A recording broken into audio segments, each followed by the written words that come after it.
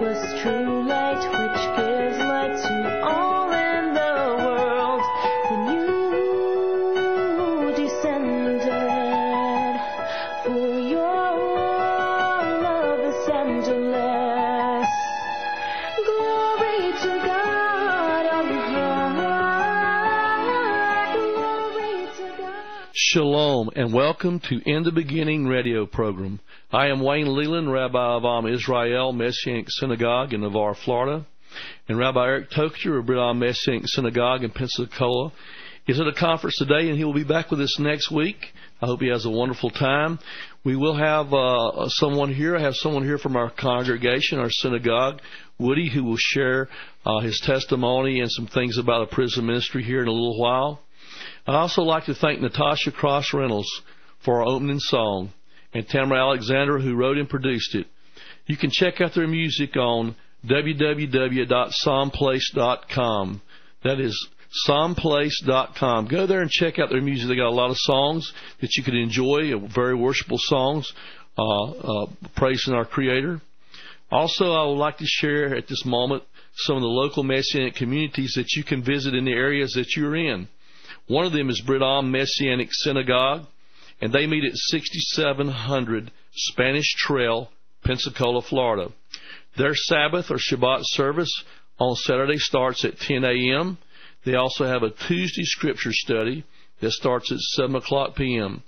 First century worship in a 21st century world. You can also look at their website to find out more information about events and things that are taking place there at shalompensacola.com. That is shalompensacola.com. And I'd also like to share with you where our synagogue, our congregation meets. That's Israel Messianic Synagogue. We meet at 8177 East Bay Boulevard, also known as Highway 399 in Navarre, Florida. You can reach us directly at 850-293-4721. Also, you can look at our website to see what's going on. That is shalomnavarre.com. Shalomnavarre.com. Our Sabbath service is each Saturday at 1 o'clock p.m. And we also have an oneg, it's a happy meal at the end of the day that the ladies, the families fix on Friday, the day before, so we can have family time together. Also, we have a Tuesday night Bible study that is interactive. It starts at 7 o'clock. We'd like to invite you to come out and be involved in that, as well as our Sabbath service on Tuesday nights. You can raise your hand and be a participant in asking questions. Questions maybe you've always wanted to ask and never given a chance. No questions too hard. You know, if we don't know the answer, we'll just pray about it and ask the Father to show us so we can talk about it next week when you come back. We just love to have you to come and visit with us. Also, if you would like to know what's going on in the Messianic international community worldwide, you can go to the Messianic Times. That's the news source that you need to find out everything that's taking place across the world internationally. And that is MessianicTimes.com. That is MessianicTimes.com.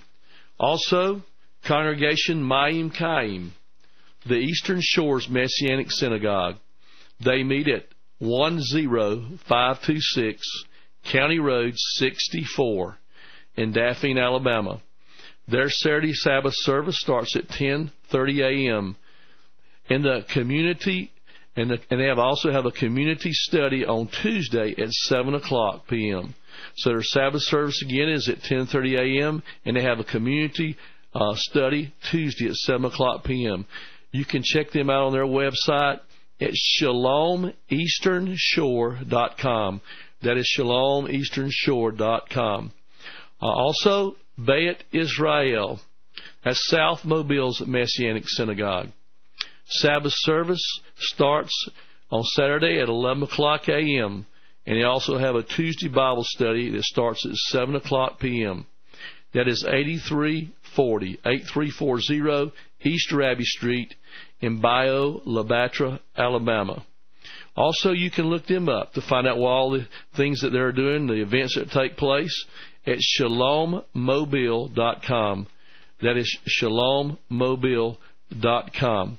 Okay, folks, we're going to hold the calls today. If you just write your questions down and hold them the next week, because I'm going to talk to Brother Woody here, and he's going to share some things with us, and we're going to read some scripture together and share some things. So you can get your pencils, pens, and piece of paper out, and we're going to talk about some of the things in the Torah portion that took place in the Parsha this week.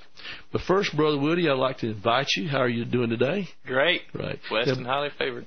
Now, Brother Woody's been coming to the congregation for a while, him and his wife Anita, and they've been a blessing. And Brother Woody's got quite a testimony. Brother Woody, could you share a little bit how you ended up coming to Am Israel and the things that the Father has shared? Will you just go ahead and take your time and let's listen to what your testimony is? Thank you, Rabbi Wayne. Well, I was a rebellious son of a Southern Baptist preacher most of my life. Up until a few years ago, I was selfish and self-centered, and many times I worked to have a form of godliness, but I never really truly knew the Savior, knew Yeshua.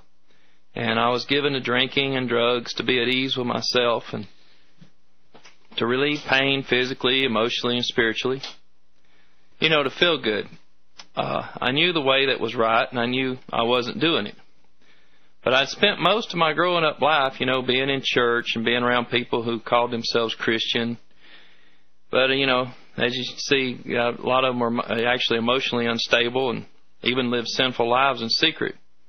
And I really wanted to be a real person and not a fake pretend person growing up, as I seen all that. And then, but as a result, Rabbi Wayne, I was a man, a husband, and a dad that was usually drunk or high or wishing I was. Always emotionally not really present even. I drug my family down to many lows and did things that I'm ashamed of against my God, myself, and my family and others.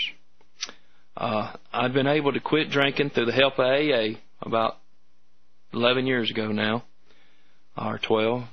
But there was no real joy in my heart. Even though things, you know, could make me happy for a little while, there was always a price to be paid for it seemed like, you know, living in the flesh. Well, about 3 years ago, I was actually watching a video on biblical archaeology. It's kind of neat how the Holy Spirit can use different things for different one of us to meet us where we're at, and that's what He did to me. He met me where I was at. And I became aware, as never before, what Yeshua had actually done for me. I saw myself as a sinner. I saw that I deserved to be punished for repeatedly breaking God's law, for repeatedly breaking His Torah, His instructions that He gave to us to follow. Amen. And I was especially convicted for blasphemy. And I think that's because I knew better, for taking His name in vain repeatedly through my life.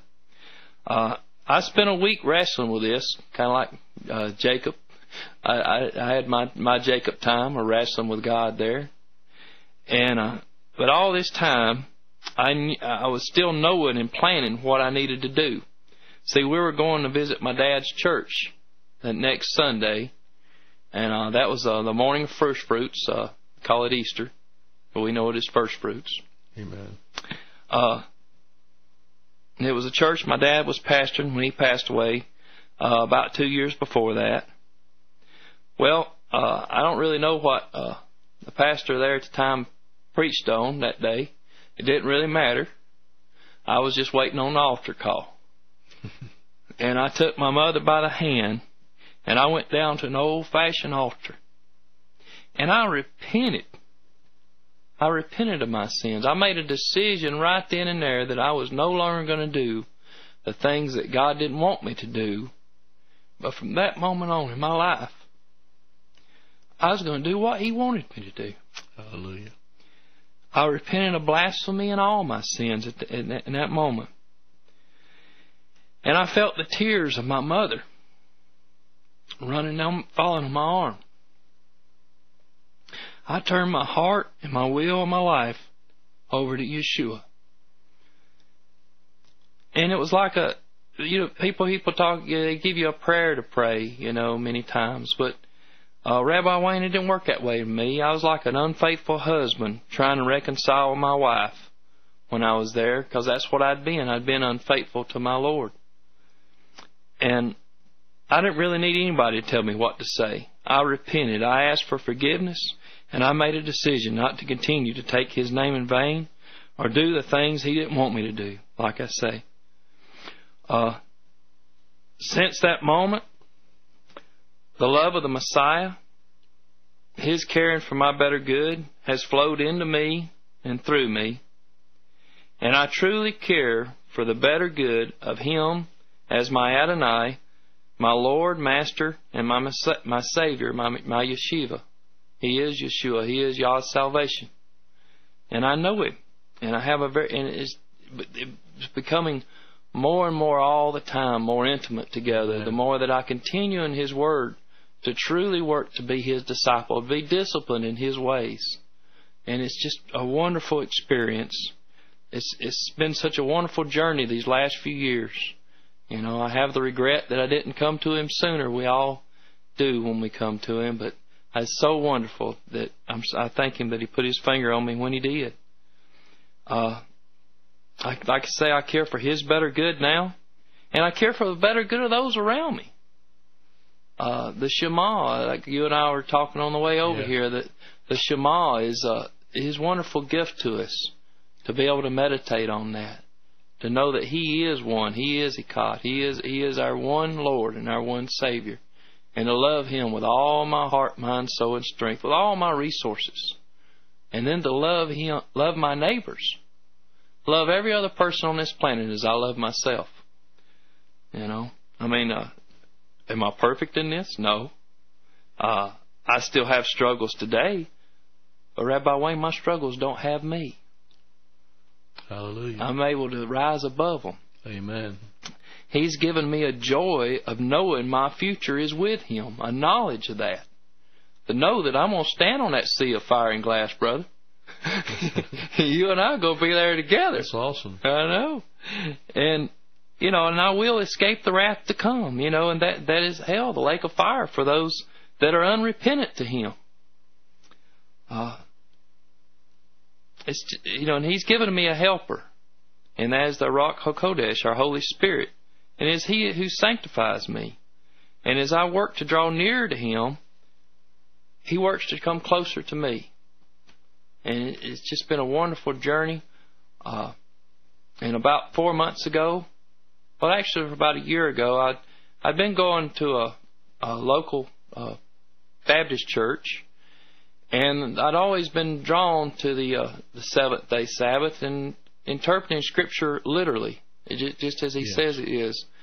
And I'd always wondered, you know, about the commandments and why we you know, I'd always had a question on about how to honor the Sabbath. And I began to be convicted of that. And I began to work to try to honor the Sabbath and stay, you know, in a Baptist church, because that's how I was raised. And as things went on, I began to be more and more convicted, and I discovered the feast of Yod He Vav He, not the feast of the Jews so much as His feast, and the things that He means for us to remember, the appointed times. And I began to understand that the first appointed time that He wanted us to be with Him and to honor Him and to take time for us to put away the things of the world is on the Sabbath day, from Friday night until Saturday night. And I struggled with that. I had some Jacob time with that, brother. I had to wrestle that out, just like a lot of folks do. But like I say, I have the Spirit of truth in me. Amen. And the Lord just stayed with me, and He met me where I was at, and He convicted me. And the more that I studied the Moedim, the appointed times, the more that I was beginning to see the truth and all. And then He led me to the synagogue in Navarre, where I discovered that you existed. I didn't know you even existed there. And he led me to the Am Yisrael. And it was just so wonderful to be with a group of like-minded people. Like I say, we're in agreement, brother. Amen. And it's just so wonderful to be able to do that. And the more that we can grow together, the more that you teach me, and the more that we're growing in this, it's such a blessing. His Word is just, it's a wonderful experience.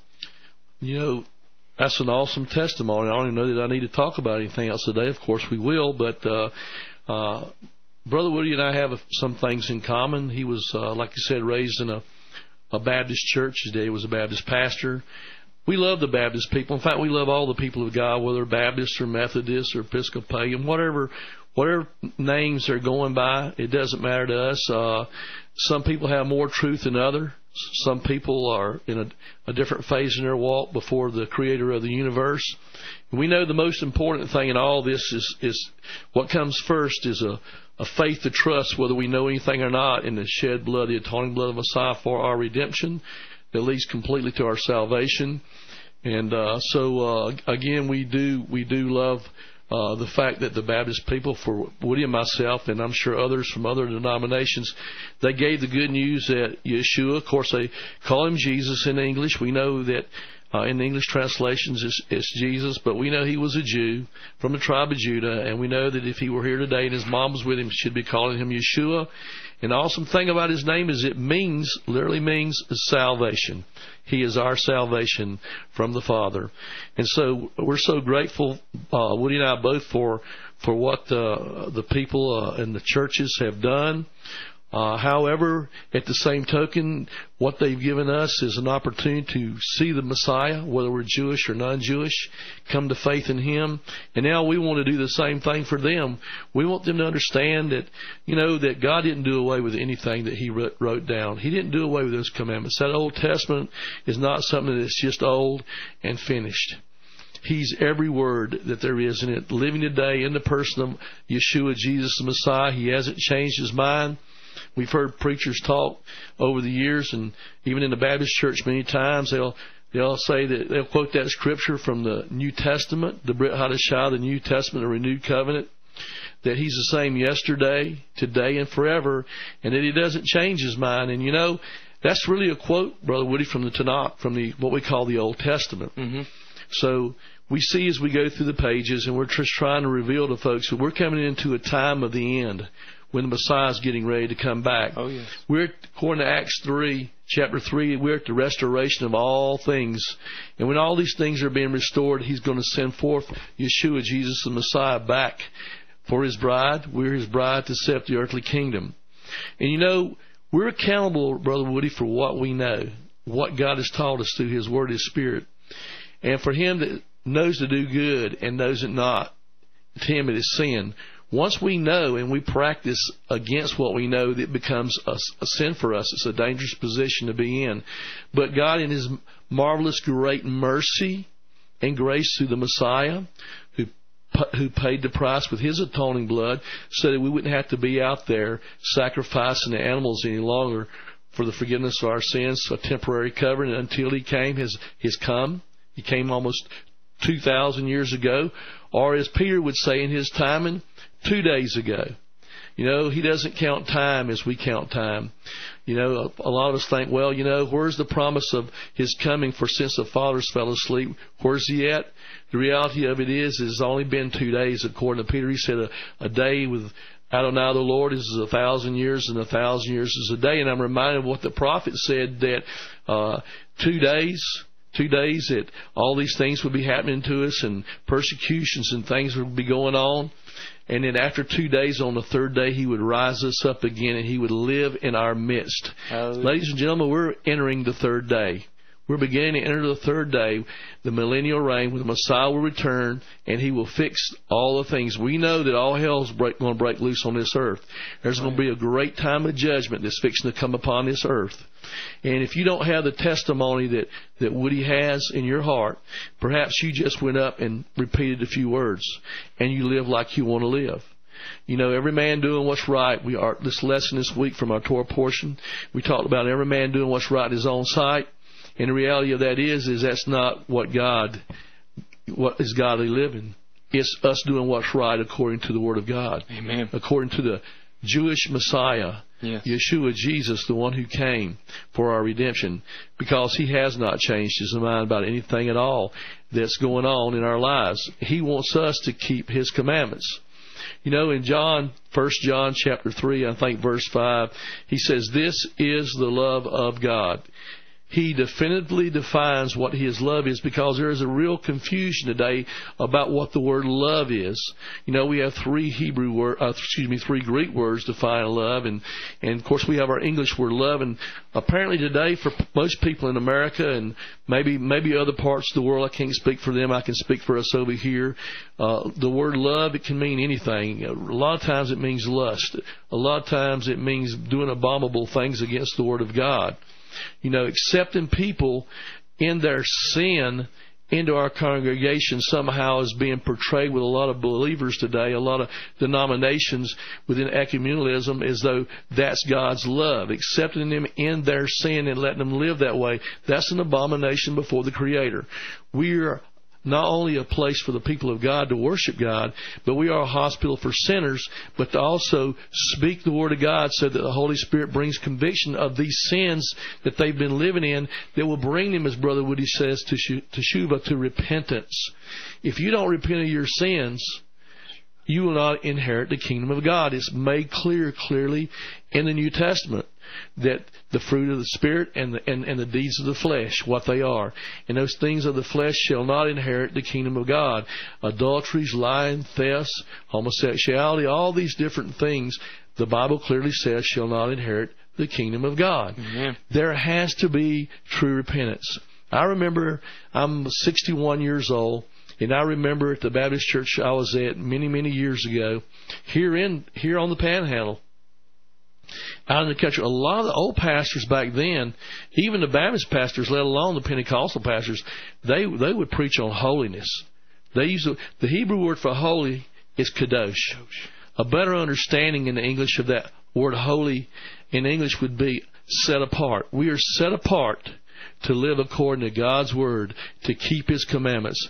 In John 3:5 again, He says, if you love me, you will keep my commandments. Amen. And a lot of people say, well, we can't keep those commandments. Nobody can keep those 613 commandments. Well, first of all 613 is not for everybody.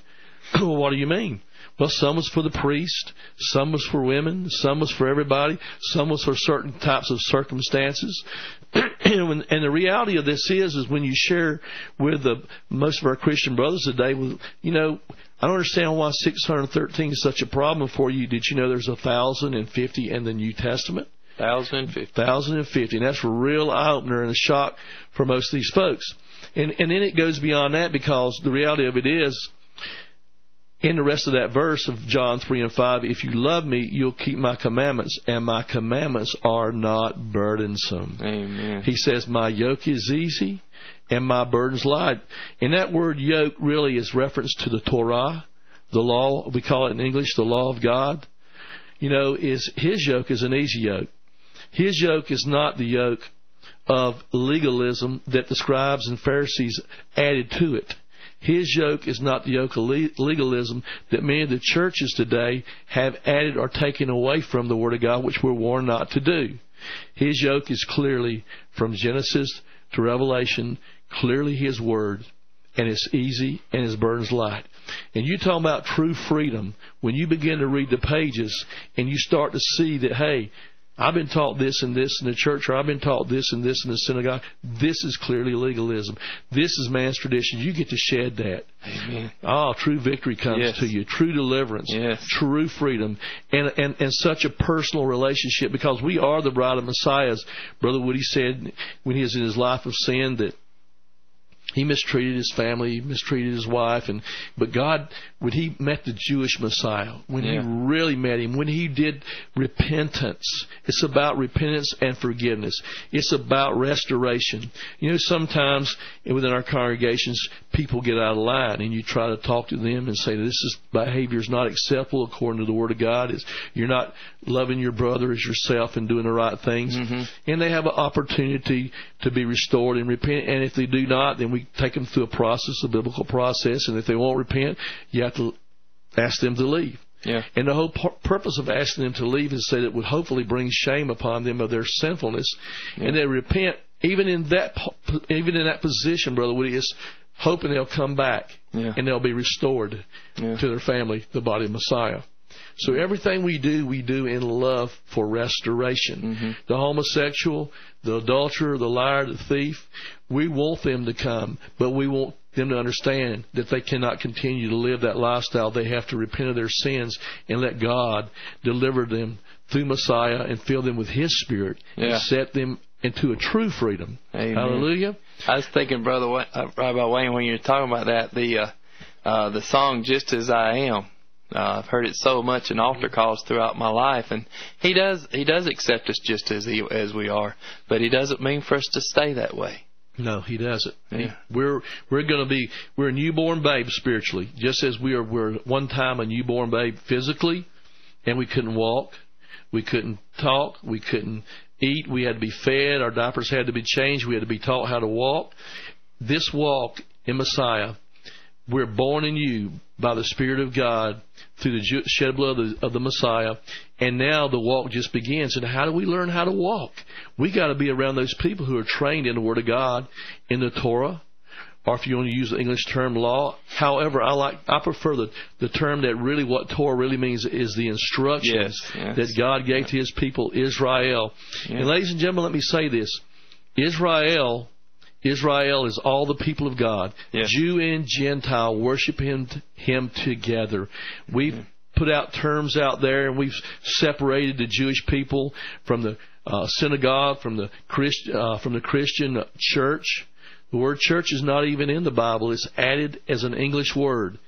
What's there is ecclesia in the Greek, and it means the congregation, the assembly, the community of believers. So if you take that, everywhere you see church and you see what it really means as the people of God, it's the Jew and Gentile, the people of God who makes up the house of Israel. And the whole rest of the text from Genesis to Revelation clearly shows us that it is the house of Israel, Jew and Gentile worshiping together. But by some of these terminologies that the translators have changed, they've divided up and they've created different entities and put us against one another.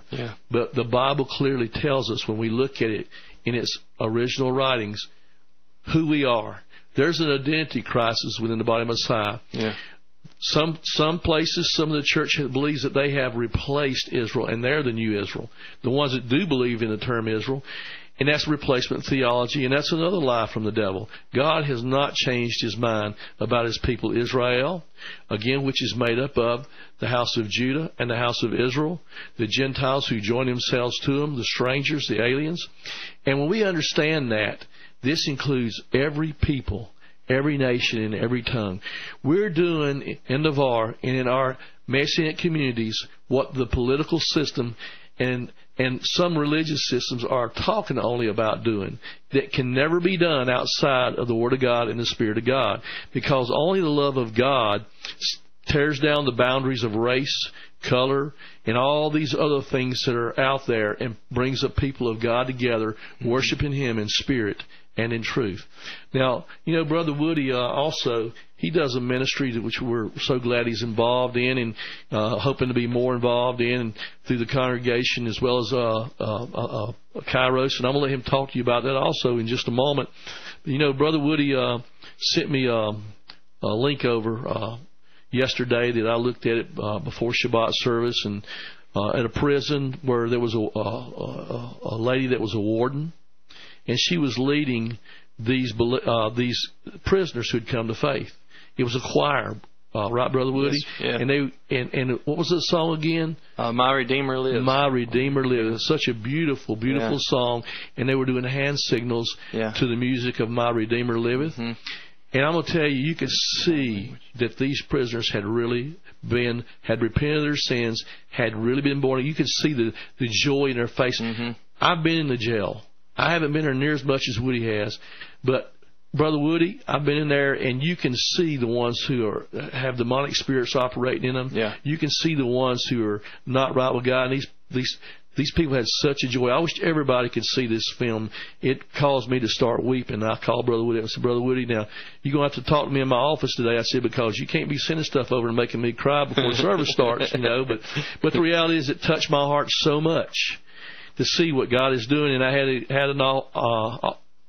had a chance this week to be in the jail a couple of times, and some people that's asked to see me over there, and I've been ministering to them and been giving them books and discipling them, and I've seen the change taking place in their lives.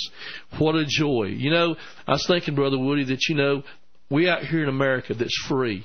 We can do whatever we want. We got so many people claiming to be believers, and they're living a life that's a lie. Like you talked about a while ago, they haven't really done real teshuva. It doesn't show out in the fruit. And how these people in jail, you know, I don't know what it's going to take for America to return to God. Maybe it's going to take an attack, some serious destruction, the economic system to totally fail to where we're like in a prison. Whatever it takes. If it, you know, some of these people have testified to me the best thing that ever happened to me, and some of the most wonderful people in our congregation. A few of them that got put in jail met the Messiah there, really got their life changed and got it back together. Whatever it takes is a song I used to sing. Whatever it takes, Lord, to be more like you. And when you sing that song, you better be serious, because when you sing that song and you pray that prayer, God's going to do whatever it takes. If it means prison, if it means losing your finances, if it means losing your home or whatever, you know, God will answer that prayer. But that's the prayer we really need to pray. Amen. Whatever it takes to draw us close to Him. Brother, I'd like for you to share with us what you're doing within the prison ministry, if you don't mind. Absolutely. Rabbi Wayne, I've had the wonderful privilege. I was discipled into the prison ministry by a great friend, a man with a real servant heart, a local pastor. And it's Kairos, Emerald Coast, Kairos Prison Ministry. And it's a Christian ministry, of course. And the Kairos volunteers, we just go into we're in several prisons here on the Emerald Coast, and we go in and represent the Christian faith and present a Christian perspective. We're ecumenical, non-denominational. The Kairos volunteers come from many Christian denominations, but present only the principles that we share in common. We're lay-led. The Kairos leadership is drawn from lay persons, although the clergy do play a vital role.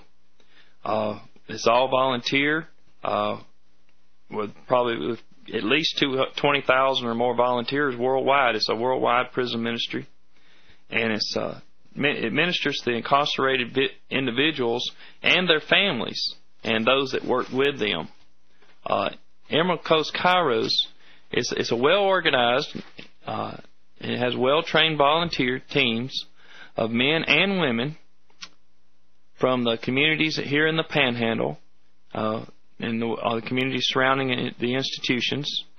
We present an introductory 3-day weekend to the inmates, and it's described as a short course in Christianity.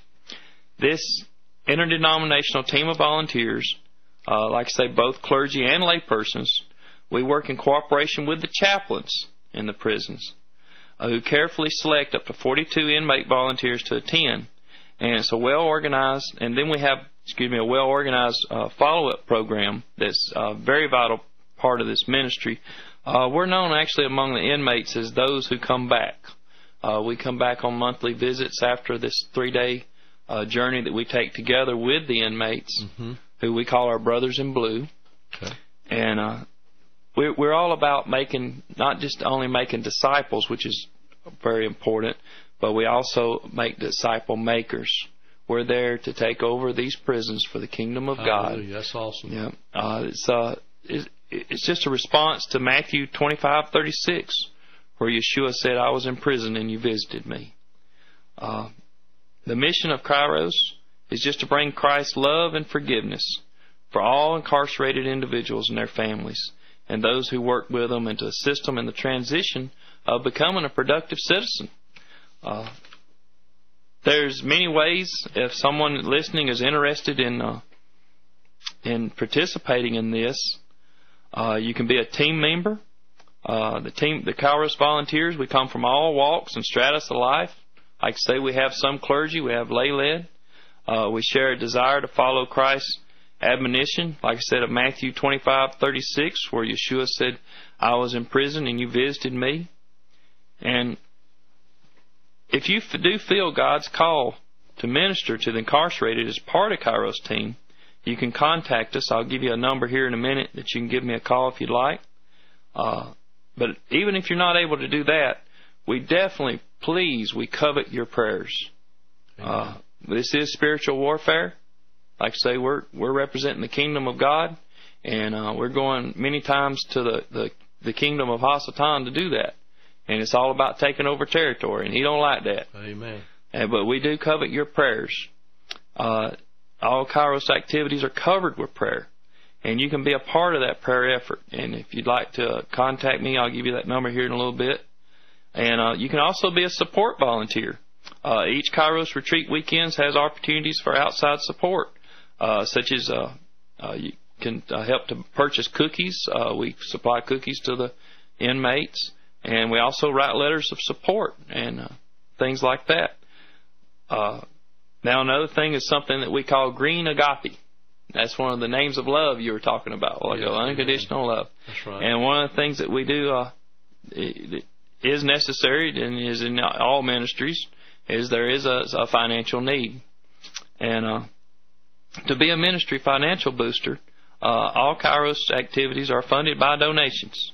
And if you'd like to support the ministry by donation, if you want to just give me a call, and I'm going to give you this number now. It's 850-532-2355 for anyone that would be interested in supporting the ministry. Go ahead and give them that number one more time in case they didn't have enough time to write that down, Brother Woody. It's 850-532-2355. That's my personal cell phone, so you can send me a text or a call, either one, whatever you're comfortable with. A lot of people these days would rather text than call, it seems like. That's right. Yeah. But it's just been, like I said, it's been a wonderful privilege to me. We're going in this week in a local institution, and we're going to do the journey. And it's so awesome to actually watch the Ruach HaKodesh, the Holy Spirit, work on these men as they come in. Thursday's kind of an introduction day, and you get to actually experience the heart of stone change to a heart of flesh. Amen. To actually just experience and see God change a man. Yes. You know, and we see, like I say, the enemy is against us on this, and we run into the adversary from time to time in doing this, just like you do in any of God's work. But God's in it. And we've seen so many miracles, and we've seen God turn the things that Satan will bring against us to good. Yes. So often. It's a wonderful blessing. And to see these men come to faith and repentance in our Messiah, and it's awesome. I can't say enough about it. I don't know what else to say. Well, you know, as Brother Woody said, that there are many different congregations, different people from Baptist churches to Methodists, all across the boundary lines, and of course also the Messianic movement. Oh yeah. Brother Woody's there, and some of the rest of us are taking place in this, and so we're so glad for that. As Brother Woody has a term, you know, we have to agree on the things we agree upon. Yeah. And let the Father work out the differences of where we're still disagreeing. Amen. Amen. Because He's going to get it all squared away one day anyway. Oh yeah. Now, you know, Brother Woody, getting back to that film, you know, that lady that was there leading that was a lady that was a warden of that congregation. I think that was a institution in Ohio. I looked at it again. Yeah. But anyway, I thought, oh, Abba Father, and I could just see her leading that. And it's such joy, and I thought, man, we need more wardens like that. Oh yeah. We need more wardens, you know, because really, they're there. And in reality, the prison system is doing some good things, but there's some things they're not. Some of them aren't doing good. Yeah. And you know, it's a place where they can really have a chance because they can't go anywhere to really give them the gospel, to see lives really changed, so that when they come out, they're no longer rapists if they were rapists before. They're no longer thieves if they were thieves before, and come out filled with the Word of God and the Spirit of God with a great testimony to change those who are headed in that direction on the streets, because they can reach them better than some of us who have never experienced those kind of behaviors in our lives. Mm-hmm. So it's very, very important. Oh, yeah. So I want to thank Brother Woody for sharing all this with us. And also, you know, in our congregations, and also when I go in to minister and begin to teach and share things from the Bible with prisoners as well as our congregations. There's books that the most important of all, of course, is always the Bible. Amen. It's always the guidebook. From Genesis to Revelation, always, every day. If you're not doing that, then don't read these other books. But these other books are good helps and understanding with you. And I just wanted for the listeners, in case you got a pen and a pencil, to give you three of a number of numerous books that you might want to look on Amazon and order that will help you understand some of the things that's going on out here, some of the things that's happened with the Jewish people in the church in history and the restorations that's going on right now, and just bring a lot of clear understanding to you. One of the big mistakes that the church has failed in is teaching history. Teaching history. I've heard some pastors' wives and pastors say, "Oh, we don't need that history stuff. We don't need it." No, we do. They don't want you to know it. You need to know it so you can understand. Yeah. One of them is, if you want to write this down, it's "Our hands are stained with blood." Our hands are stained with blood by Dr. Michael Brown. It was afforded by Don Wilkerson. So you might want to think about ordering that. Our Hands Are Stained with Blood by Dr. Michael Brown. Also another one that's a real good one that understands that the Father has not done away with His Torah, His law, His instructions for His people Israel. And remember, when we say Israel, we're talking about the whole body of Messiah, Jew and Gentile, worshiping the one true God of Abraham, Isaac, and Jacob together. Amen. Those are the fathers we're talking about. Amen. Amen. Amen. And it's called restoration. Restoration. Returning the Torah of God to the disciples of Yeshua or Jesus. Restoration is the name of it, by D. Thomas Lancaster. D. Thomas Lancaster. In another book, it's quite an in-depth book, but it's a really good book. It's called The Separation of Church and Faith. The separation of church and faith. And before I give the rest of this information, that terminology alone, it just came to my spirit, and how that today what's happened within this separation within the religious community is how that the Gentiles who came to faith were grafted into the olive tree.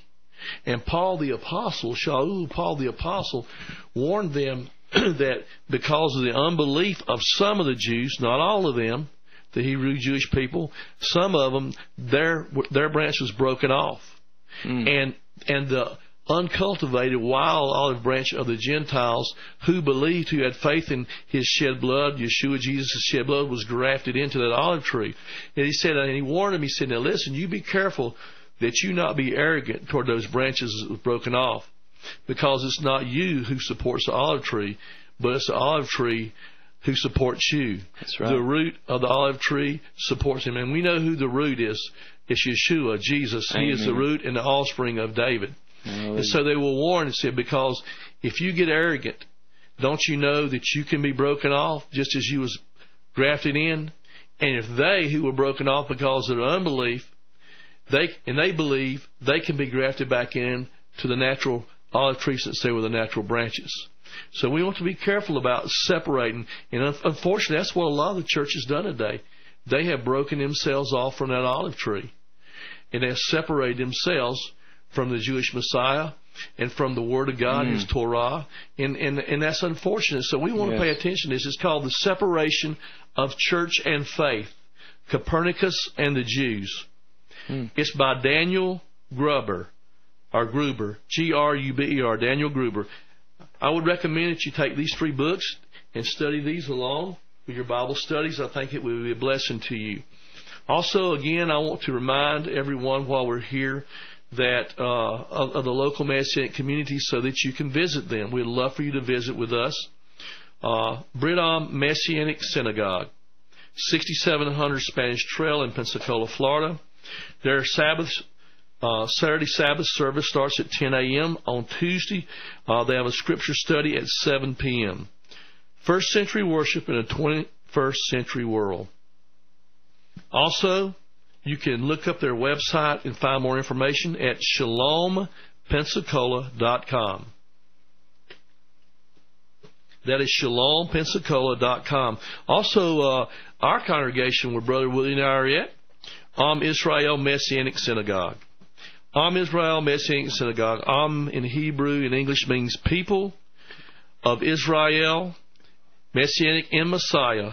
The synagogue word, Greek synagogue, means meeting place. This is where the people of Israel, which is really everyone who has come to faith in Messiah. We have the Jewish people and the non-Jewish people worshiping the God of Abraham and Isaac there through the Jewish Messiah.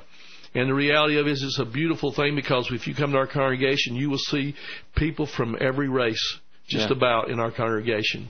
Great cloud of witnesses. Amen. And you know, it reminds me, this week we talked about the high priest and the dress of the high priest, and of course the breastplate and the 12 stones representing the 12 sons of Israel, and there were different colors, and how it was a picture of all the people, different colors and tribes that come in and forming these 12 tribes, the Jew and the Gentile worshiping together. Yeah. So that's what you'll see there. And someone may not believe that, so we recommend you come and visit and see for yourself. Amen. And that's how it'll be. Messiah, as I said a while ago, breaks down all the racial boundaries, all the political boundaries, to those who are really practicing the true faith in the Messiah. Yeah. Because we're one people, serving one God, one Spirit, one faith, one truth. One Word of God. Amen? Amen. All right. You can also visit us on our website at shalomnavar.com. We also have a Saturday Sabbath service that starts each Saturday at 1 o'clock p.m. We also have a Tuesday night interactive Bible study that starts at 7 o'clock p.m. And you can come and you can ask your questions. We're going to finish up the book of Zechariah this week. We just try to get, don't we, Brother Woody? We go through all the New Testament books. We go through prophetic books. We go through all these books. We just have a wonderful time. Very enriching. Hey, thank you. Also, I want to remind you, if you want to know what's going on in the Messianic community worldwide, the Messianic International Movement, go to the Messianic Times. You can go to that on MessianicTimes.com. That's MessianicTimes.com. Also, Congregation Mayim Kaim, the Eastern Shores Messianic Synagogue. They meet at 10526. That's 10526 County Road 64 in Daphne, Alabama. Their Sabbath Saturday service starts at 10:30 a.m. and they also have a community study on Tuesday at 7 o'clock p.m. Also, you can go to their website, ShalomEasternShore.com. ShalomEasternShore.com. Also, Bayat Israel, South Mobile's Messianic Synagogue. Their Saturday Sabbath service starts at 11 a.m. 11 a.m. and they also have a Tuesday Bible study at 7 o'clock p.m. They meet at 8340 East Rabbie Street, Bayou La Batre, Alabama. You can also visit their website for more information at shalommobile.com, shalommobile.com. Now, I realize we're kind of getting down on our time, but we'll just share a little bit here. Our Parsha, we have what we call Parshas, or portions. We actually go through the whole first 5 books called the Torah. The English term is law. Unfortunately, it means the instructions that God gave for His people Israel. Jew and Gentile worshiping together the one true God. We go through that in a cycle every year. We start all over again, because the Word of God is never ending. He knows that we're, as a people, have been stiff-necked, and we need to hear His Word over and over again till we get it in our spirit, that we're living it and walking it out. It becomes who we are. Yeah. It's a lifestyle. It's not just a Sabbath service on Saturday. It's not just a Sunday service on Sunday.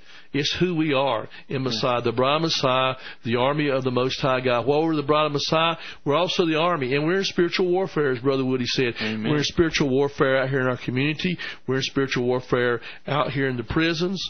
We're in spiritual warfare within the political surroundings, within the schools, because the enemy is got major ground that has been taken in America because the people of God have stood by and done very little. It's time for us to get serious about our walk with Messiah, ladies and gentlemen, if we're going to save our children and see our communities changed for the glory of God. Amen. Repentance is our hope. Yes.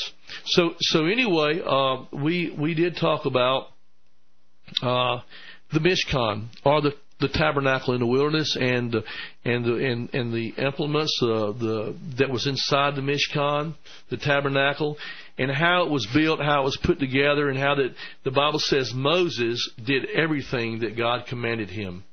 And he commanded the people, and they did everything according to what Moses said, which is what God said. And they completed that tabernacle, and related to that, well, a lot of people says, well, what does that Old Testament Mishkan have to do with us today? It has everything to do with us today. Mm-hmm. And this is the problem with being taught that it's not important, because all those pieces that put together that structure of that tabernacle. And the interesting thing is, when it was all built, it was all put together, what was done first was of course, the most important thing was the Ark of the Covenant, we call it. Yeah. Okay? The Ark of the Covenant. And then there was the menorah in there, and there was the altar of incense, and the altar of incense is what today is our prayers going up as incense, the New Testament teaches us. The menorah, the light, the oil, the Ruach HaKodesh, the light of the world. You know, there's so much that we're not going to have the time to go into today. But how does that relate to us and all the other furnishings within the tabernacle? How it was in perfect order. God is a God of order. Yeah, so many today want to go off and do it this way and do their own thing. Just think they can come to God any other way. We can only come to God in His perfect order. There's only one way, and that's through the Jewish Messiah, through His atoning blood, that we can only enter into the most set-apart place, the Holy of Holies, through the blood of the Lamb. If you try to come up, the Bible says, any other way, you're the same as a thief and a robber. You cannot come up any other way. And the reality today is all these little things, you know, we read over in the New Testament how that some of us within the body, we're eyes, some of us are hands, some are feet, some are ears. And I cannot say to the ear, I have no need of you. You know, when we relate that spiritual understanding of the kingdom of God, the body of Messiah today, to our natural bodies, we have eyes in our body, we have hands and toes and fingers. And, you know, if you think that little pinky finger is not important, just hit the little end of it with a hammer and see if it gets in severe pain and how it makes your whole body feel bad. When someone cries within the body, we're to cry with them. When someone's happy, we're to be happy with them. We need to understand that every little person, every person within a member of the household of faith of God is important. No matter what their calling is, no matter what their gift is, we all need every member. When one member is not there, it affects the rest of the body. Yeah. And that's the love that we should have for one another, to hold each other up during caring for the better good of one another. Yes, amen. Absolutely. So you see, here we have this picture, and I want to just share, because we are running out of time, a few things about this temple of God. You know, it's interesting because if you want to write this down for those who are listening, 1 Peter chapter 2. 1 Peter chapter 2. And we're going to read a few verses here. I'm going to start with verse 4. And coming to Him as to a living stone, rejected by men, but choice and precious in the sight of God. You also, as living stones, are being built up a spiritual house. That's talking about us who have come to covenant relationship, Brother Woody and Messiah. We're living stones, being built up a spiritual house for a holy, a set apart, a kadosh priesthood, to offer up spiritual sacrifices acceptable to God through Yeshua the Messiah. And what are these spiritual sacrifices? The praise of the lips, when we meet the needs of the orphan and the widows. All these things that we're doing are spiritual sacrifices to the kingdom of God today, because Yeshua became the final sacrifice, no longer cutting up the blood of bulls and goats and all for forgiveness of sins and those types of things. We're doing it now through the works of the Torah that we do ourselves within the body of Messiah. So it says that these are acceptable to God through Yeshua, Jesus the Messiah. And then verse 9 and 10 it says, but you, talking to you and I who have come to faith, if you haven't accepted the Messiah, it's not for you yet. What's for you is for you to accept Him so that you can be a part of that. And if you don't know Him, today is the day of salvation for you. You can know Him today. Yes. Before we even in this radio program, you can go before the Father wherever you're at. Yes. If you're in your car, you're at home, wherever, and you can repent, as Brother Woody said. Turn your heart to Him. Ask Him into your life. Let Him. You know. It's no special words. It's just you and Him. He's waiting to hear your voice. He said, if you'll return to me, I'll return to you. He's waiting for you. But you are a chosen race, a royal priesthood, a holy nation. I don't think most of us understand the implication of this. Who we are as the body of Messiah, irregardless of whether we call ourselves a Messianic believer, a Jewish believer, a Baptist, a Methodist.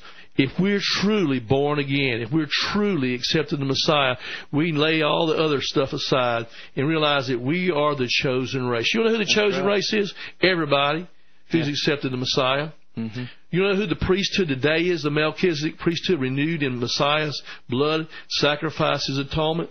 The Aaronic priesthood. He is our high priest today, seated at the right hand. And we are a priesthood, a holy nation. What's a holy nation? God's people, a nation worldwide, wherever we're at, we're that nation that He's building, getting us ready for the return of the Messiah. When He takes us, His bride, His holy nation, His priesthood, His chosen people, the Bible says when that great shofar sounds, we're going to go to meet Him in the air. Those in the grave are going to be raised up first, and the rest of us are going to gather, and we're going to the greatest party, wedding banquet you've ever seen in your life. And He's going to set up His earthly kingdom. He's going to meet with His bride. And we're going to be here for those who survive this thing called the Great Tribulation, the Holocaust, where we know literally millions, maybe billions of people are going to die. Yeah. Those who survive, we're going to be those who bring forth the Torah, the Word of God, to those people who survive. Hallelujah. And Messiah's going to rule and reign from Mount Zion. Ooh. Hallelujah. Hallelujah. So we're that people. God's own possession says that you may proclaim the excellencies of Him who brought you, who called you out of darkness into His marvelous light. For you were once not a people, but now you are the people of God. You had not received mercy, but now you have received mercy. Now, as we're getting ready to run out of time, let's just do something real quick. Let's go over to Exodus 19 for the listeners. Write this down. Exodus 19. We want to find out where Peter got this from. What caused him to say this? What is he talking about? And I wish I had more time so I could get in more detail with you on it, but we're about to run out of time. So Exodus chapter 19 is where Peter quoted this from. As almost all the quotes, almost all the things that are said in the New Testament, ladies and gentlemen, today, are quotes from the Tanakh, the Old Testament. About 80% or so, and the rest of it, it just proves from that Yeshua, Jesus, He is that Messiah. He fulfilled to be that Messiah everything that was there. Hallelujah. Amen. Exodus 19, verse 5 and 6. He says, "Now then," talking to the house of Israel, the people He brought out of the wilderness, out of bondage and spiritual bondage from Egypt. "Now then, if you will indeed obey my voice," we must obey Him, "and keep His covenant." The same covenant today that we have, only made on better promises, not the blood of bulls and goats, but the blood of Messiah. He has not changed His mind. "Will keep my covenant, then you shall be my own possession among all the peoples, for all the earth is mine." He just got through saying, you'll be my own possession. And this is what He said in verse 6. "And you shall be to me a kingdom of priests, a holy nation. These are the words you shall speak to the sons of Israel." That He wanted them to be a priesthood, a holy nation. And what happened, just quickly in a couple of minutes, is that it appears as that didn't happen, right? It appears that only the Levites. So it wasn't fully fulfilled and realized then. And why did that happen? Because of the golden calf incident of their rebellion. He set the Levites up in that priesthood until Messiah came. Messiah came and became that perfect sacrifice. Was able to, when we repent and come to Him, we repent of our sins, He puts His Spirit in us, empowers us, and we become that priesthood, that holy nation, that set-apart people to go forth until He returns to win a lost and dying world to the Messiah. Isn't that beautiful? You see, so it's been realized, the completion through our Messiah and in us. That's why, folks, we have a very important job to do. We have a job to do to reach a lost and dying world. That's right. We have a job to raise our children up.